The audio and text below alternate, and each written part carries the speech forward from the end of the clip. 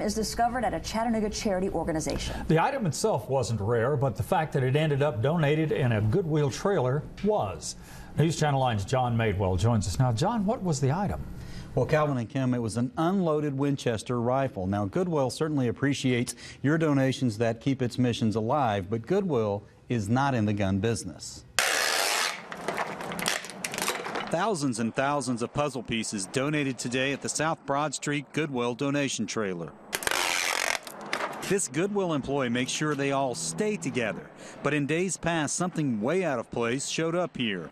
A donated Winchester rifle. Supervisors found out about it yesterday. The rifle itself, it was empty, it wasn't loaded, looked like a BB gun. And so the attendant thought it was a BB gun until, it was picked up and someone identified it. Apparently, it was mistaken for a toy. Tim Lewis, Goodwill's Safety and Loss Prevention Director, stepped into action. He's also a reserve East Ridge police officer who walked us through what happened in this case. We will go pick it up, and then once we pick it up, we'll record the serial number. We'll call Chattanooga Police Department. They'll come by, do an instant report, and they will run the serial number as well through NCIC, make sure it's not stolen or used in a crime, a felony. Goodwill got in touch with CPD quickly. An officer picked up the gun this morning. We usually turn them over immediately.